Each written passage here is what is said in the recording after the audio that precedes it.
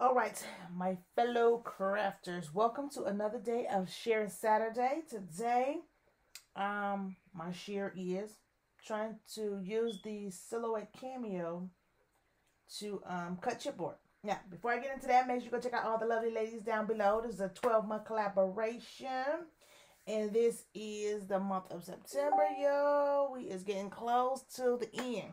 So make sure you go check out all the other ladies to see what they have created for this month. Use, information as far as the scanning cut, cameo, and the silhouette. The cameo and the silhouette is the same thing. I meant the cricket. Okay. So I got to thinking, I do have the cameo. I don't have a scanning cut and I don't have a cricket. So, but I like some of the features of those other machines, like the scanning cut. You can scan it in and cut those, cut whatever. And then with the cricket, you can cut chipboard. So I tried to cut chipboard with the cameo. It can be done, but not perfect, okay? So before I get into that, let me check. Now, as far as the blades go, the blade I use is the CB09. I think that's what it is. I wrote it down here. Here's my little slipper. Yep, CB09 blade. And I got this from Amazon. I saw it on some YouTube channels. Decided to check it out. So I've been using this for maybe a year now. So, and it's pretty good. It gets done what I need to get done. Now, when I bought this from Amazon, so you go on Amazon and look for the CB09, and I don't want to link something down before and endorse it like it's the best thing or something like that, because they're out there. And then again, you may want to do your research first. So and it came with this 3 different blades, I guess, so 15 total, and it's different. This little blade thing that's in the cameo that's inside of here that cuts the paper, cuts whatever you're trying to put in there. I don't know what you want to call it, blade. And it also came with this little housing unit or whatever the case may be. Like I said, I'm not here to really talk about the blade. I just want to tell you what I use. And I use this right here. And you can use it, they got a 30, a 45, and then 60 as far as the angle.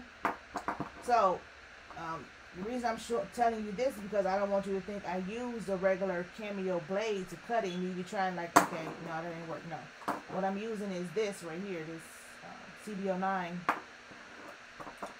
blade holder, little concoction. Okay? So let me say that first. So first I use regular chipboard, and I think it's this one right here. Did it cut through? Yes, it did. Not all the way though. So it cut. It's like that back layer just can't get deep enough. So I cut it twice, and then one time I cut it 3 times, and it still didn't go through. So what I ended up doing is just taking my X-Acto knife. And, I just had to, cut down to get through that last little layer. But I was able to get the shape and whatever and get what I wanted, which is still easier than me having to print it out, put this on some chipboard, you know what I'm saying? Like if I had this as a template, using my pencil to draw it out and then cutting it out. I still rather use a cameo because it gets done what I want to get done, right? Because I want to start cutting stuff, doing album stuff from my the silhouette, but I want to use chipboard because it's gonna be sturdier.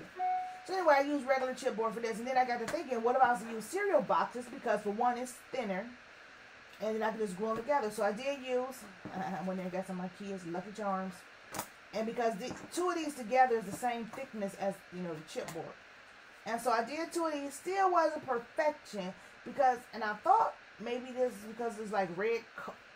Not necessarily red, but the coating that they have on the cereal boxes still wasn't cutting all the way through. But once again, this still was easier. So once it was cut, I was able to more of just pull, just do that little, and it was just pretty much this little red coating little part off. Where this, with the regular chipboard thickness, I had to use my X-Acto knife. This one you can pretty much just pull it. Of course you're gonna pull it. Like, so if the paper on here, I'm gonna pull it towards, so if anything get messed up, it's gonna be in the inside here and not this chipboard. Not that it make a difference in this case because it's gonna be covered up.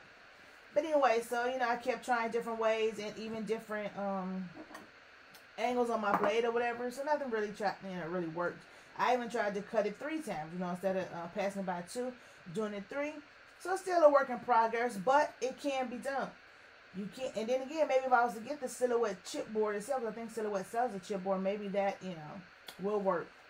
Or even if I was to use my auto blade instead of this right here, if I should have tried it, but I didn't.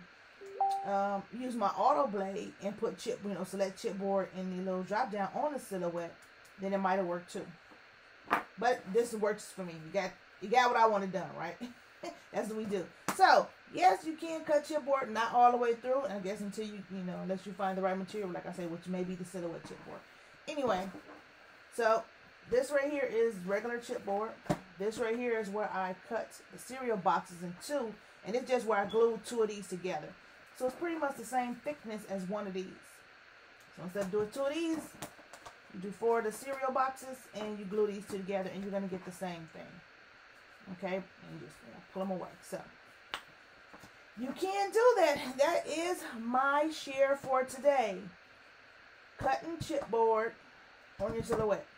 And I'm sure someone has done it before, and I didn't research any videos or whatever, because sometimes you just want to try it yourself, and everybody cameo doesn't work the same. So what might work for me might not work for somebody else, or you might have found a perfect go-between where we can use these to put on there. So make sure you put it down in the comments below so we all can enjoy the fruits of your labor.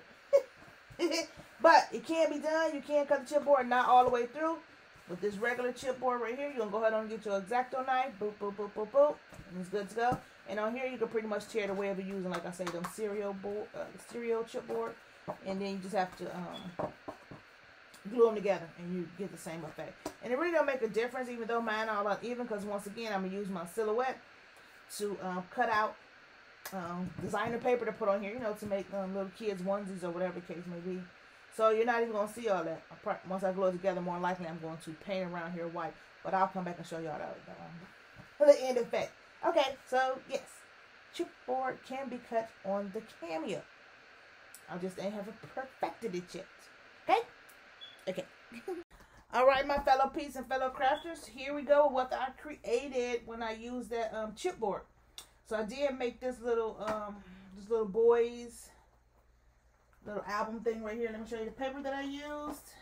I used this paper right here that I got from it's the Paper Studio from Hobby Lobby. When they had their clearance, it was $2.99 for these. And so I know I got the girl one and the boy one. I think I got like 3 of each. So I used this. Sit this right here on the floor. And so this is how this one came out. Like I said, that chipboard is on the front and the back. And I just used the regular chipboard. I didn't use the one I cut out of did I? Let me stop lying. No, here's the one I use. I'm going to use this one for, I might make a girl one, but this is the one I use for the cereal box, and I glued them together. So this is the one I'll probably use for that. And as you can see, like I said, I painted them, so you couldn't see it on there. So I'll probably do a girl one with this one right here, with the girl paper pad like I just showed you. So let me sit this up here. Because and I cut this out, so I just used some 12 by 12, I think this may be 80 weight, 80 pound. And I just cut these out on my silhouette also. So I just put, downloaded this into my, into the software. Well, I would say download the software. It was already in the software. And I just printed those out, and also these here. So cut them the same size and just tape them on there. Of course, when I do that, you have to make sure you flip it, because I got this little thing in there. Next time I might just take that out, delete that little thing. That way I can just put them together. And then once I get it put together, go ahead and make that hole. Because if now I have to turn it, like, make sure I flip it, because that's on that side, and then this one, you know what I'm saying? So make sure it's on the right side, because if not, we're messing up a whole lot of paper. Okay? So that's that. Anyway. So on here, I found this blue, yellow, and clear ribbon in my stash. I got a stash. And I put this little clip on there. And on here, I have a pacifier and a bottle. And I got these from AliExpress. And I just put them on there with some jump rings. On the front here, I got on my little baby dies. And I use this rattle right here.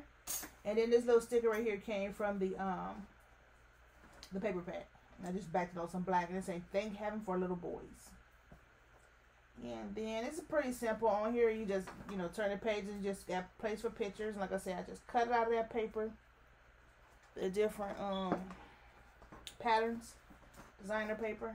You got some t-shirts right there. Over here you got some bows, or like the bow ties for boys. Anyway, over here you have some balloons, hot air balloons, and these just squiggly lines. I might have to put a bigger thing on here because this is hard to turn. And then it's just this blue paper, and then this one right here got like ducks and blocks and safety pins and stuff on it. And then this is the back, and then yellow. I like this yellow gingham. Maybe more like farm or something I should do something with. I'd rather do some other shaped items. Maybe a bigger one. Thanksgiving coming up, maybe some pumpkins. Ooh, you know, it'd be cute, an acorn.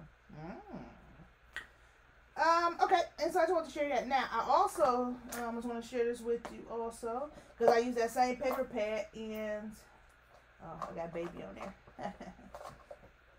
I use that same paper pad, and I made this carousel.